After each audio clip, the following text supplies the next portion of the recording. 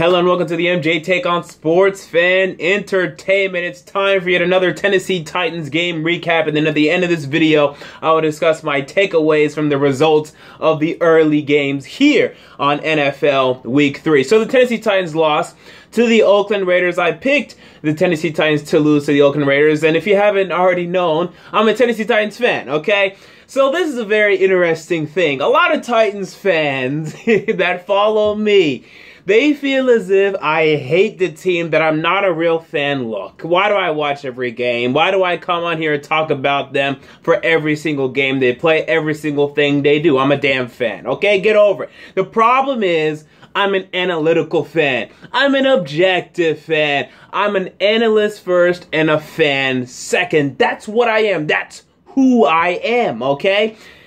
I know what you're going to say. You're going to say that the referees screwed this team, that they called an offensive pass interference on Andre Johnson. They shouldn't have. That, Taylor Lewan, ran in there and they called that penalty and they shouldn't have. And I'm going to tell you to shut up, okay? Because last week, what did I tell you? I told you, look, we probably should not have won that game. Why? Because the penalties last week were Tennessee Titans fans. The penalties last week were on our side.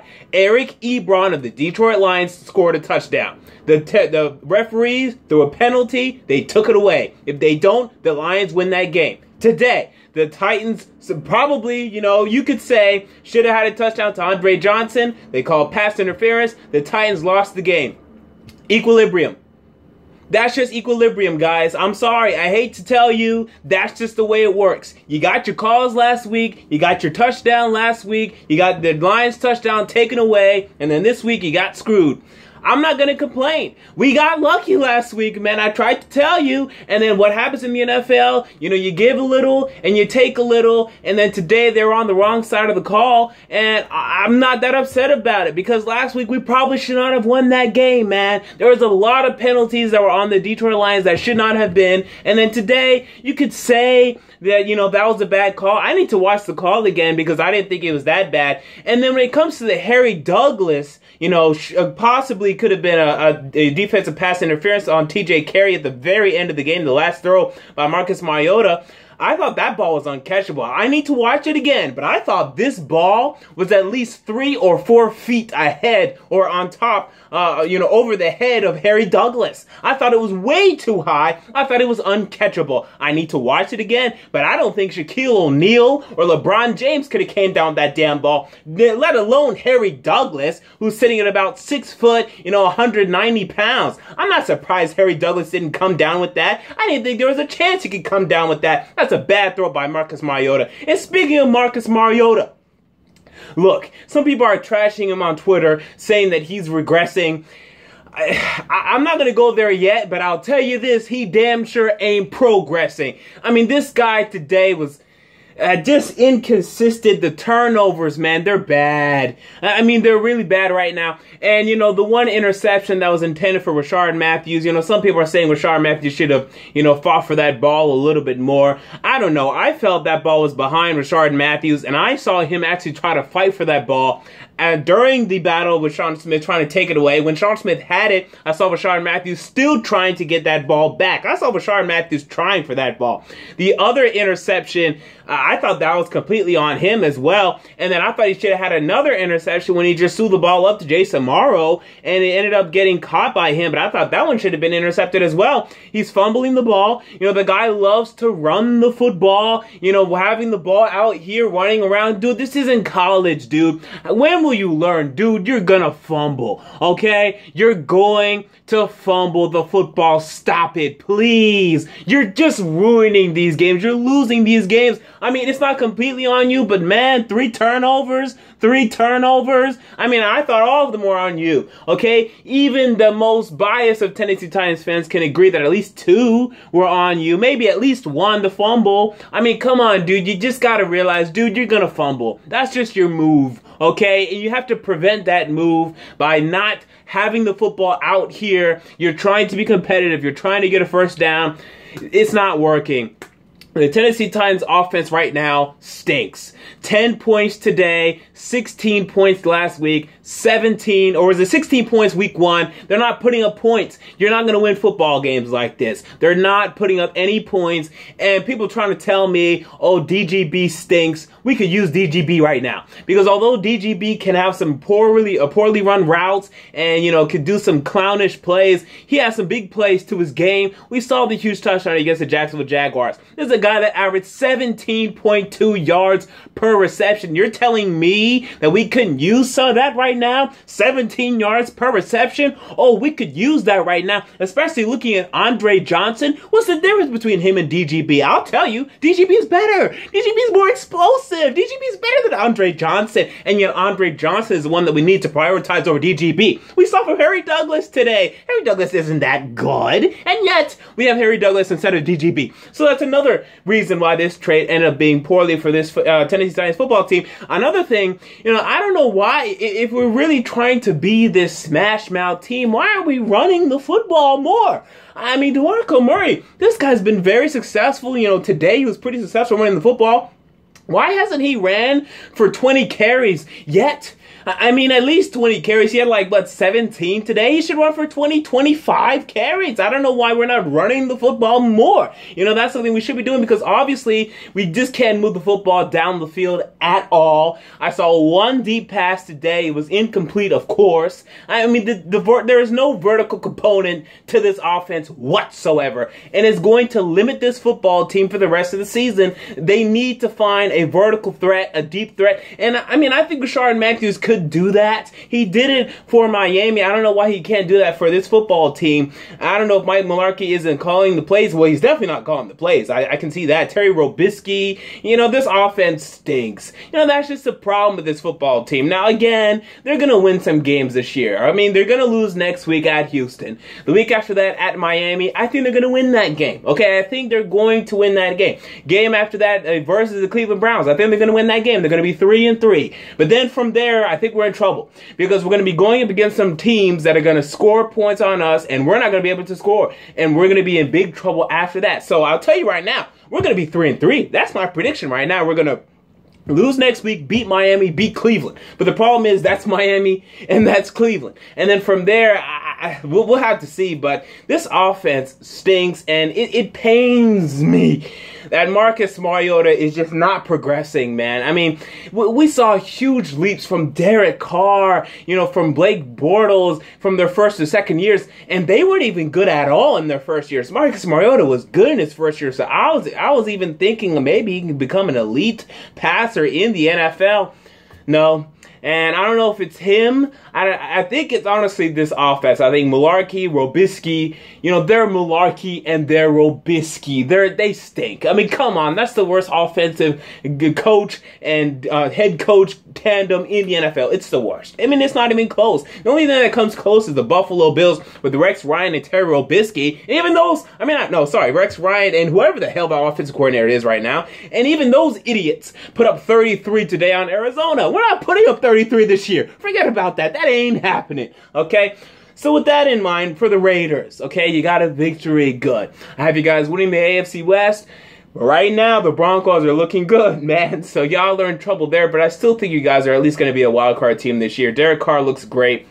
His ball placement on some of these crossing routes, some of these sideline throws, man, it's so good. I don't know where like this accuracy came from because he was not this accurate in college. His accuracy was his biggest problem in college and his inconsistent footwork, and you can see some of that, but he's really cleaned it up. You guys have your franchise quarterback. Congratulations on that. Big win for you guys. Now, next week, you guys go to Baltimore. It's going to be tough to win 2 straight road games, so I think you guys might lose that, but at the same time, the Ravens they're 3-0, but I'm not buying their 3-0 yet. So you guys might go to Baltimore and win, but we'll see. I still like your chances, though, to make the playoffs. So let's move to my takeaways from the early games today. And my picks thus far have not been very good at all, but the same goes for a lot of people out here. Let's start with the Green Bay Packers against the Detroit Lions. What did I tell you guys? Aaron Rodgers is still great. Shut up, okay? I tried to tell you, the guy's fantastic. His game against Minnesota wasn't even that bad. And then looking at what Minnesota did today, we just have to sit back and say, oh, okay, it was just Minnesota. Aaron Rodgers is still great. The problem is when they go to the playoffs, and it looks like they may be the Vikings in the playoffs, you know, can they win there? I don't know, but they're going to get there, okay? They're going to get there. And Marvin Jones, I tried to tell y'all to draft him in fantasy. Hopefully y'all did, because this guy continues to put up huge points. What was it, 34 fantasy points today in standard ESPN leagues, Yahoo leagues? Ridiculous production from Marvin Jones. I tried to tell you, at least 1,100 yards. It's looking more like 12 or 1,300 after this 205-yard receiving game. Marvin Jones, I see you, cuz Lions, y'all go up against the Chicago Bears next week in Chicago. You're going to win that one, trust me. And from there, we'll see what you guys can do moving forward. So don't get too down after this loss. Aaron Rodgers just put up points on you. Don't start the tanking campaign. Y'all are going to be about 7-9 this season, but not much better than that. We move on to the Denver Broncos. Again, this team's just winning games, dog. They're just winning games. And they're so good in the fourth quarter, man. They're so disciplined, so well coached, so smart, so good.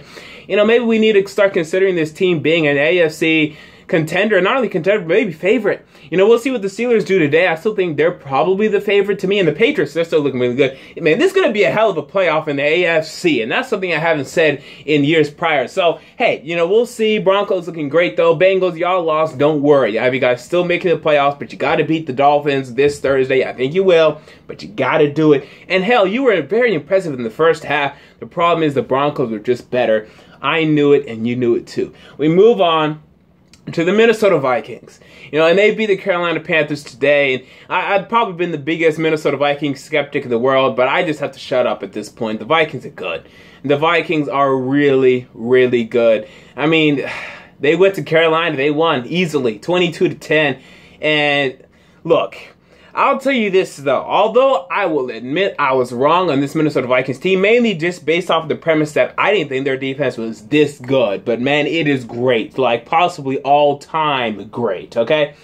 But I still don't think you should have traded for Sam Bradford. And I think it's getting proven. Because if your defense is this good, why do you need Sam Bradford? I think any quarterback could have led y'all to victory today. I think Sean Hill could have definitely done that. I think any quarterback you could have traded a third or fourth round pick for, like Mike Glennon or, you know, Colin Kaepernick, could have done this for you today. So I still don't think you should have traded for Sam Bradford, but I'll tell you this, you guys are looking like a playoff team and even a Super Bowl contender, and that is something I didn't think I'd say, so I'll give that to you. But still, I don't think y'all should have traded for Sam Bradford. And if it comes to a playoff game against Green Bay, against Seattle, against Arizona, whatever, I ain't trusting Sam Bradford to pull that one out for you. I ain't doing it, but we'll see. We'll get there. We'll cross that bridge when we get there. We move on. In Carolina, by the way, you know, don't be too concerned. I think the Vikings are just really good. I mean, you guys should be a little bit concerned. I mean, I have you guys being an 11-5 team this year. I think that's about right. Maybe 10-6 now, but I mean, that's just about right. You guys should still win your division. The Falcons aren't very good. They're okay. They're not very good. Same goes with the Bucks. Same goes with the New Orleans Saints, although they need to just get a victory right now. So you guys should still win the NFC South, but you got to play better than this. I expect more from you, Carolina. We move on to Baltimore beating the Jacksonville Jaguars, and I tried to trust the Jaguars, man, and they were close. You know, they almost put it out for me, but they couldn't get it done. Blake Bortles. I don't know why this guy stinks. I mean, that's just the damn case. This guy stinks right now. What was it? 3 interceptions today for Blake Bortles. All of them in critical points of the game. This guy's playing horrible. I mean, that's just the damn truth. I don't care if he throws one little nice touchdown to Allen Robinson or one little nice touchdown to this guy. Overall, these interceptions are poor. They're becoming at huge moments of the game, and he's limiting the Jacksonville Jaguars' growth as a football team. Their defense actually played well today. They only put up 17 points offensively, and that was the reason they lost. And yet, threw interceptions today as well. This is on you, Bortles. And next week, y'all got to go up against the Indianapolis Colts in what I believe will be a battle of 2 0-3 teams. If y'all don't win that, y'all need to start thinking about the top 5 pick in the NFL draft, because that's where you're probably headed. And Baltimore, y'all are 3-0. and this is a place I didn't think y'all would be. We'll see again if it continues, because I'm a little bit skeptical right now. I'm not buying it entirely, but I'll tell you this, you look like a wild card contender. I still like the Steelers to win the AFC North, but you look like a wild card contender. We move on to the Arizona Cardinals. Oh, my Super Bowl pick, the Arizona Cardinals, losing 33-18 to the Buffalo Bills. Let's start with the Cardinals.